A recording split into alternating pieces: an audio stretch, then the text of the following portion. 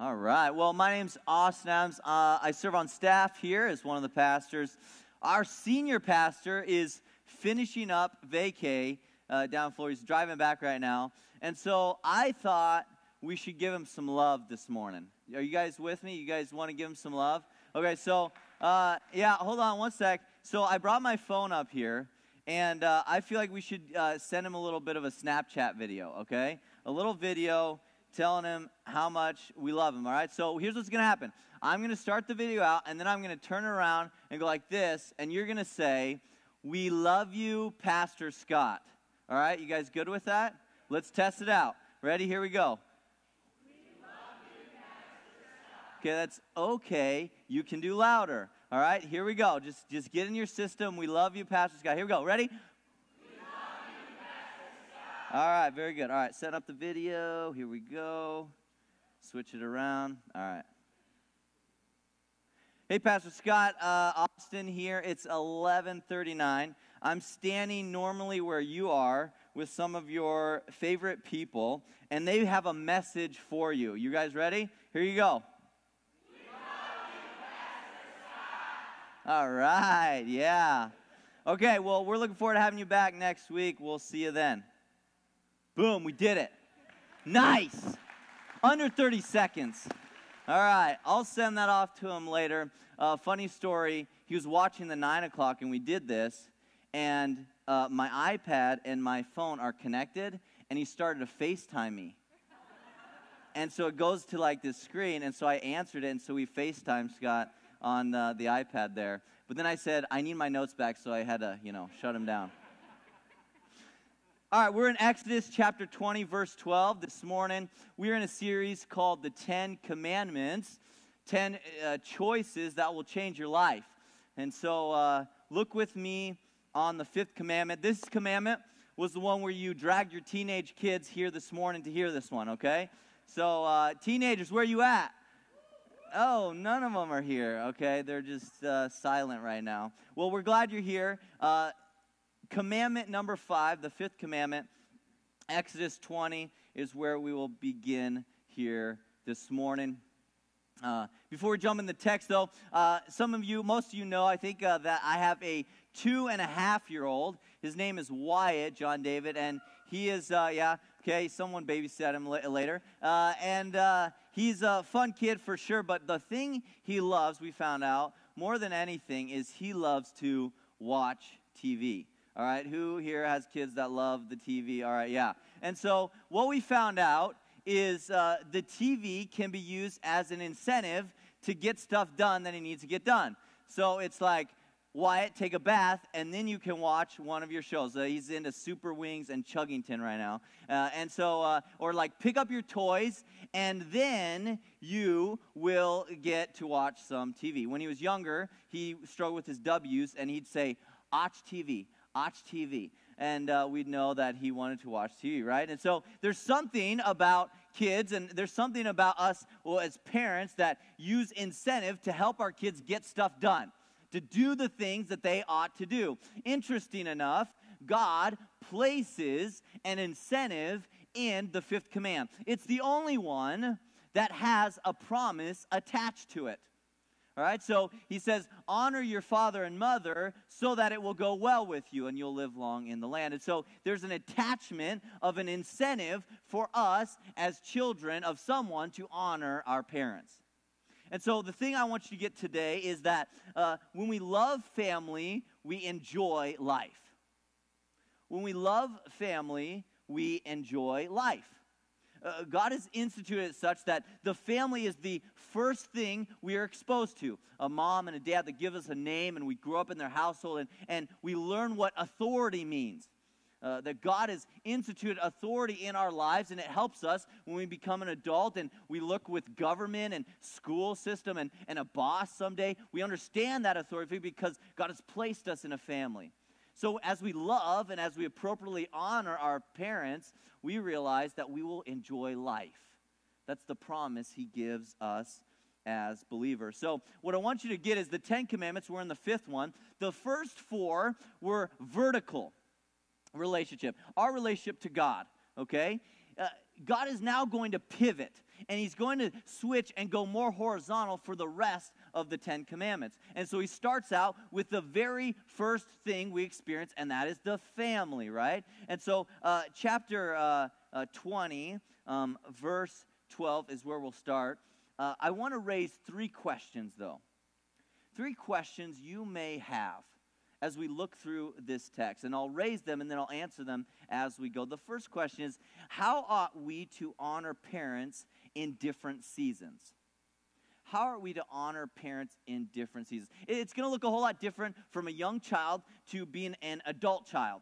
The way that we honor our parents is going to look a little different, right? A teenager to an adult child, it's going to look a little different. So we'll unpack that as we go. The second question is, and this one I think attaches itself a lot of hurt. And the second question is, how do we honor dishonorable fathers and mothers? Some of us, the reality is, don't come from a great home life.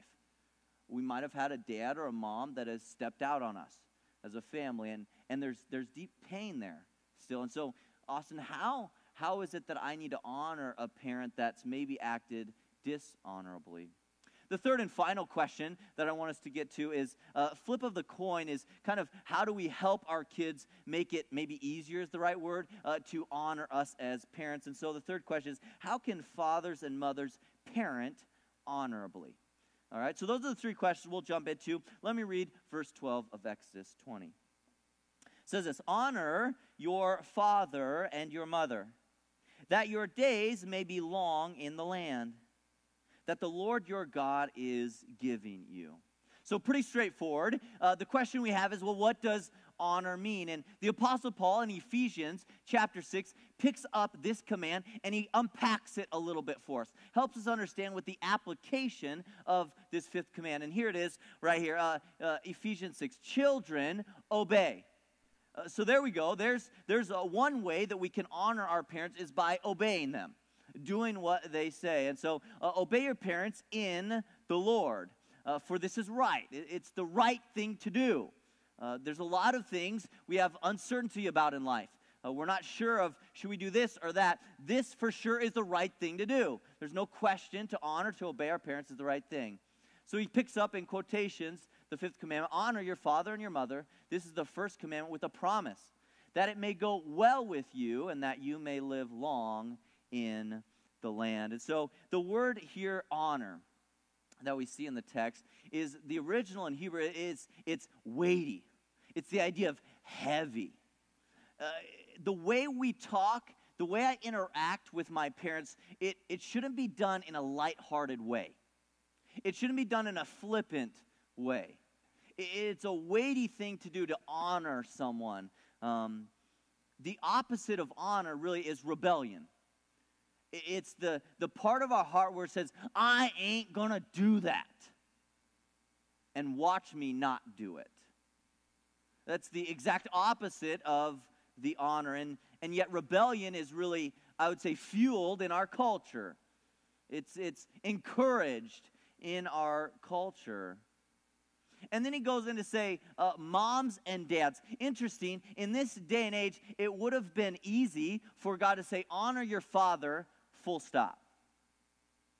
It was a very patriarchal society. It was the fathers meant to be honored. There wasn't a lot of honor for women. And here he says, and mother. As if to say on the organizational chart, there's mom and dad, and you need to respect and respond to both in an honorable way. And as if to say, this is the ideal family situation, is to have a mom and a dad, and you honor them both. Interesting, it's not an or, it's an and. It's not honor my father or my mother. It's honor father and mother. We've all been there, right? A mom and a dad, we know we can get more out of mom if we go ask her than if we ask dad, or maybe dad is a lot more fun than mom, and so we honor them and we speak well of them because we connect better with them. Maybe our personalities are more aligned with one parent over the other. And it's not that you dishonor the one you don't get along with or don't often agree with. You honor them both. And then we have the promise. you will have success. You have greatness in the land. And so the people of Israel, at the time this was written, they were in the desert, right? Not a lot of food, wandering around in the heat. And God says this land that's flowing with, okay, you're listening, some of you are. And so you're looking forward to this land flowing with milk and honey. It's coming up, and that's the idea of abundance. You're going to enjoy this new land, this inheritance, this promise that I've given you. And so for us in today, we're not in the desert wandering around, but there's still the same promise that we will have life and life to the fullest if we obey and honor our parents. So that's what I mean by love family, enjoy life. We'll enjoy life as we honor mom and dad. Colossians 3:20 is a fantastic verse that picks up on this exact theme, and it says this, children, obey, again, the application for honor, your parents in everything. Not the things you want or like or dislike. No, it's everything. Here it is. Why? Why would I do that? For this pleases the Lord. This pleases God. It puts a smile on his face when I obey my parents. Oftentimes, we're uncertain about, well, what's God's will for my life? And although there's different levels of hard to figure out, do I go to this job or not? Or do I move here or do I stay here? God's will for your life is to obey your parents. And some of you are looking at me like, okay, this message is for the kids that already left the building, right? It's like, no, hold on. You're someone's child still, all right? If they're still living, you're an adult child, and so you as well obey and honor your family, your mom and dad, because this pleases God. This is his will for your life. So let's enter into those questions I raised earlier. How ought we to honor our parents in different seasons? Well, the first season would be young children. It would be my son, 2.5 years old, coming up on 3. He needs to obey in all things. It just unanimously, you just need to obey what I say.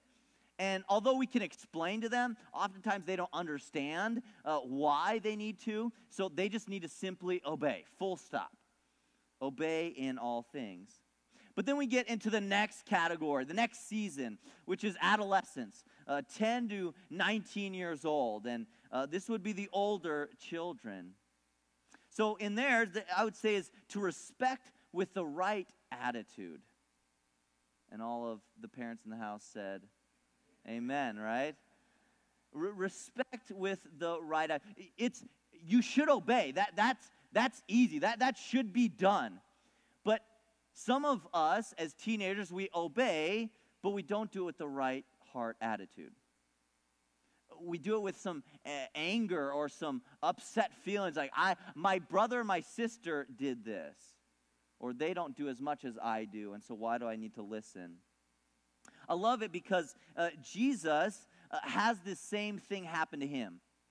Oftentimes I hear from teenagers, students that in adolescence, they're like, my parents don't understand me. They don't get me. They don't know what I'm going through. They're old school. And Jesus, in Luke 2, he was misunderstood by his mom and dad. Mary and Joseph left Jesus, right? If you've ever left a kid, okay, don't raise your hand. But they left their son, Jesus, in Jerusalem, took a day's journey, turned around, came back, couldn't find Jesus. Finally, they see him at the temple. And he's talking and he's conversing with all these guys, and he's like, wow, this kid knows a lot for being 12 years old. Jesus was 12, and his mom says this. Mary gets up to him and he says this. She says, son, why have you treated us so? Behold, your father and I have been searching for you in great distress. Translation, get over here right now, okay? And Mary and Joseph are not happy, right? They're not pleased with what their son did. And this is Jesus, the ruler of the world, God's son. And they're upset with him. And he says, don't you know I would be about my father's business? I'm at the temple. I'm doing what I was sent here to do. and verse 50, and they did not understand the sayings he spoke to them. Teenagers, you've ever felt misunderstood? Jesus felt the same way. But verse 51, he went down to them and came to Nazareth and was submissive to them. He was respectful to them. He could have told them off 5,000 different ways. He's the ruler of the universe, and yet he felt misunderstood, and he still respected his parents. So students, it really doesn't matter if you feel misunderstood. Your job is still to respect your parents with the right attitude. Can I say this to parents? Parents, when you're dealing with your students, they don't need another friend. They have plenty of those. What they need is a mom and a dad who are firm with them, who pursue after them when their heart is wrong, when it's not right, and you need to work through and they're being dishonoring to you. They don't need a friend there. They need a mature parent that's going to guide them, that's going to help them, that's going to raise them in the discipline of the Lord. And so students, teenagers, respect with the right attitude. Third is the adult children. It would be most of us here. What does it look like for us as adults now to honor our parents? We're not little kids anymore. We can think for ourselves. What does that look like? And I would say this, it's to love in all circumstances. To love in all circumstances. In this day, and when this was written, there wasn't Social Security. There wasn't government housing for people that got older.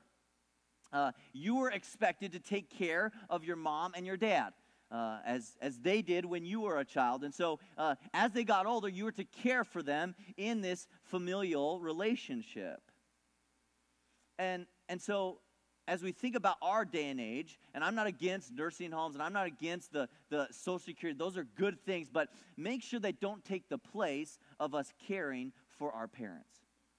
That we don't disown them, or we don't ever talk to them, or our lives are just too busy and we're going to this sporting event and that event with our kids and we forget about mom and dad. Reach out to them.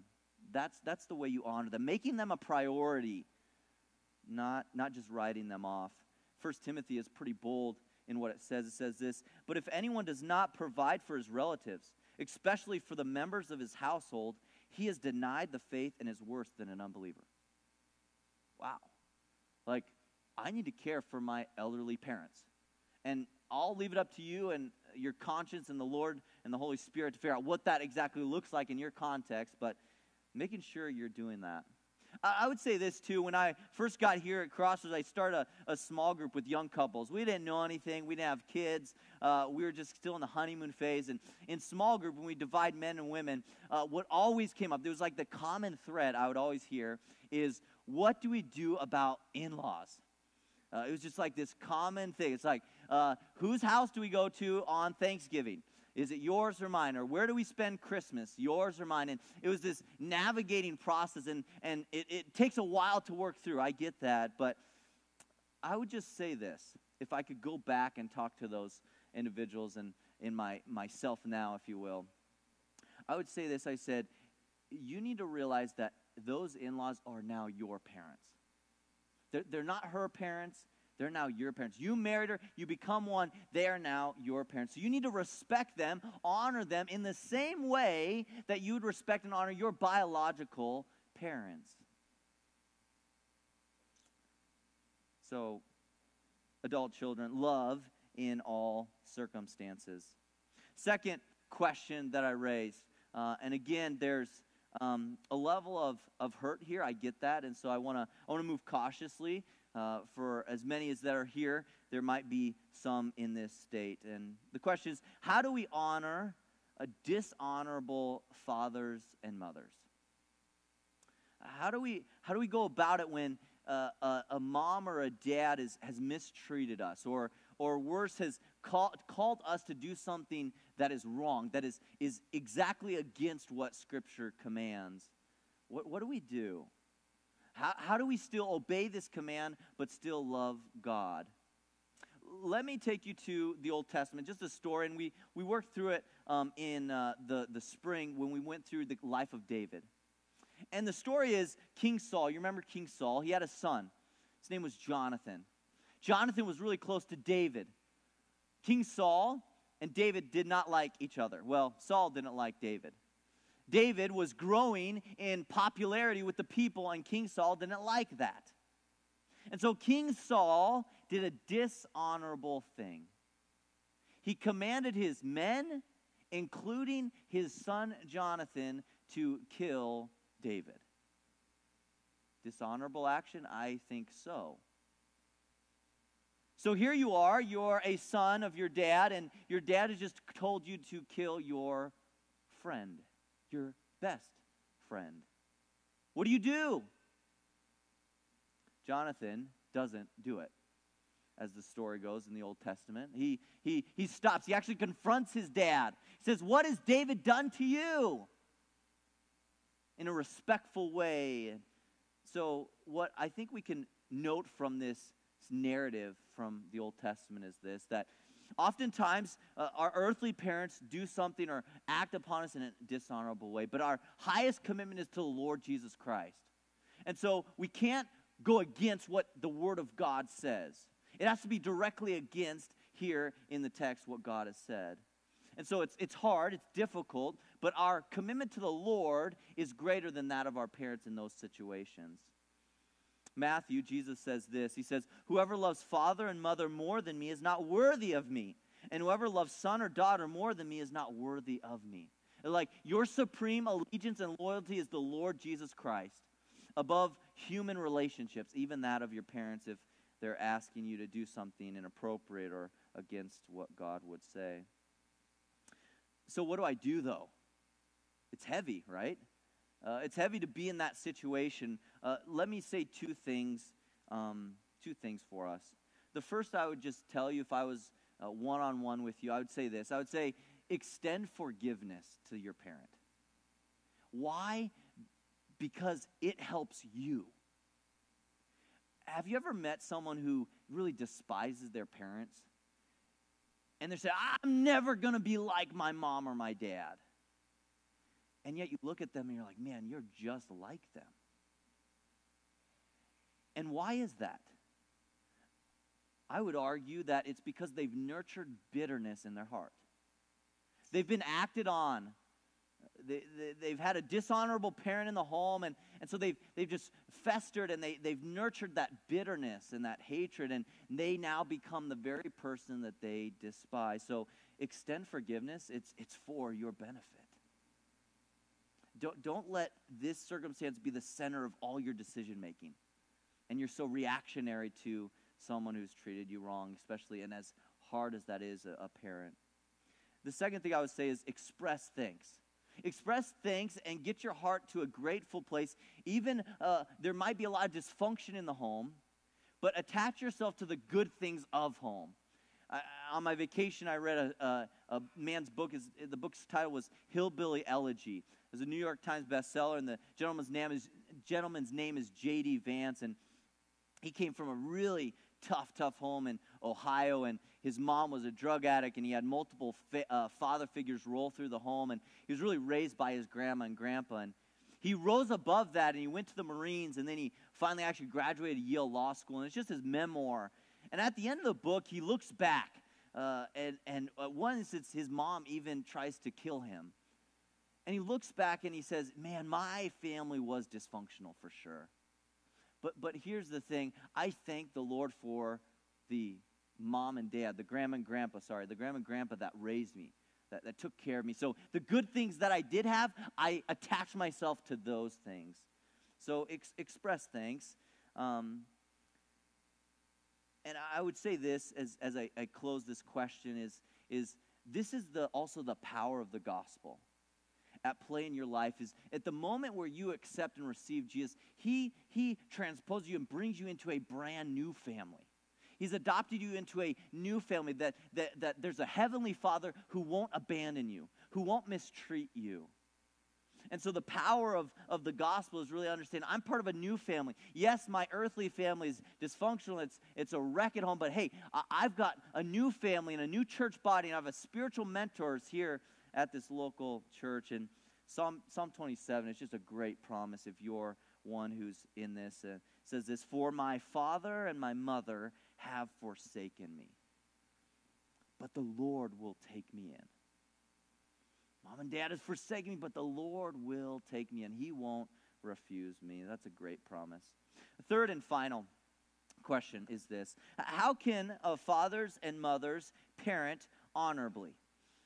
So the flip side of the coin, at the verse 4 of chapter 6 that we read in Ephesians, it says, "Fathers, do not provoke your children to anger, but bring them up in the discipline and in the instruction of the Lord." So the idea is don't make it more difficult than it needs to be for them to honor you. So what does it look like to parent honorably, to help our kids to respond to us as parents in an appropriate way? Let me list out 3. The first I would say is a correct view of our kids. Have a correct view of our kids. Psalm 27 is very clear. Your kids are a blessing from the Lord. They're not a mistake. They're not an accident there in your home. You're not wishing for someone else. No, they are yours, and you view them. The correct view of your kids is they are a blessing to me. I recognize that. My father, he texted me last weekend, and he said, "Man, I'm really proud of you." And he texted me and my brother at the same time in a text thread. And he said, "This is the first Sunday where I'm preaching at my church, Austin's preaching at his church, and my brother was preaching at his church in Dallas. And all 3 of us were doing, and in that moment, my dad was expressing just how he was a blessed man to have his kids walking with Jesus and doing the work of the Lord." And so do you view your kids as a blessing? Yes, it may be difficult at times in the adolescent years, but do you view them as not a mistake, not as a difficult, but man, I have the chance to raise them in the discipline and the instruction of the Lord.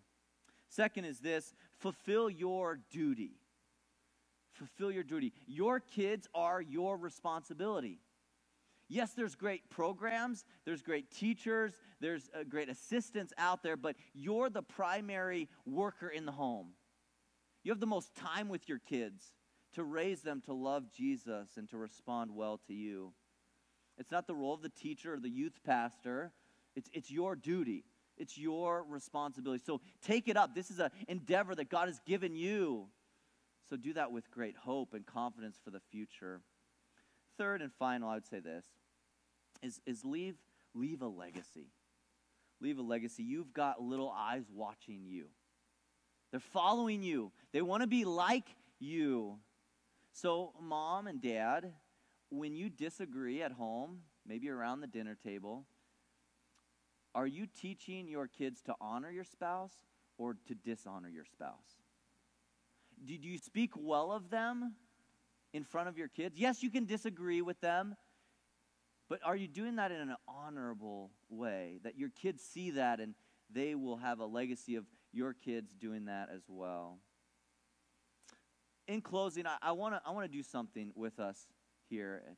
Some of you are here with your family, and so I want you to kind of grab them close. You don't have to get out of your chair, just kind of pull them close. Some of you might be here by yourself, and so just open up your hands for where God would have you. And what I want to do is I just want to pray over you as a home, as a family, as you raise your kids, as you would respond well as an adult child to your parents. I just want to pray over you and pray a blessing over you here this morning. Can we do that? You guys go with that? I see some hugs, okay? Yes, family, that's good. All right, let's pray. Father, thank you for the family. God, you instituted it way back in creation. And so like right now here, Lord, we have families gathered together, holding and squeezing one another tight. Lord, thank you for this family you have put together. God, it is not by accident that the kids are sitting next to these parents. Lord, you've seen that. You're sovereign, you know. So Lord, I pray for the kids that they would respond appropriately to their parents. They would obey them, honor them with the right attitude. Lord, for those that may be holding on to a mom or dad that is aging, Lord, I just pray that they would care well for their mom, for their dad, pursue after them as they once had them pursue after them. So Lord, thank you so much for these families in this room. I just pray a blessing that the evil one would not infiltrate these homes, that they would stand strong against the acts and the works and the effects of the evil one. Lord, fill these families with your Holy Spirit, I pray. In Jesus' name.